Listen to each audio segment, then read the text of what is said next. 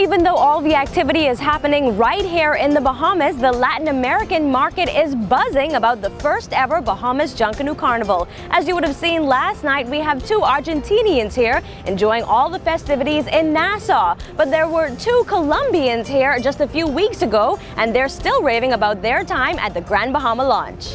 We have been here in Bahamas with a great time, This is a great party, and the carnival is excellent. And all I can say is thank you, Bahamas, for inviting us to this beautiful country. And we have enjoyed a lot here, a lot of experience. We're really happy, and we want to thank you all. Thank you all for everything. Thank you very much. And you're a beautiful people. You live in the paradise.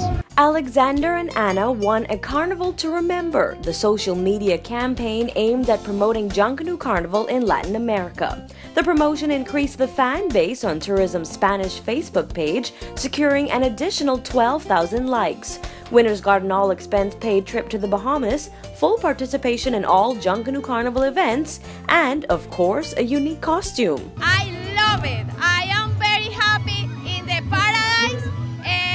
Your people is nice, super, como se dice en Colombia, your people is chévere, bacano.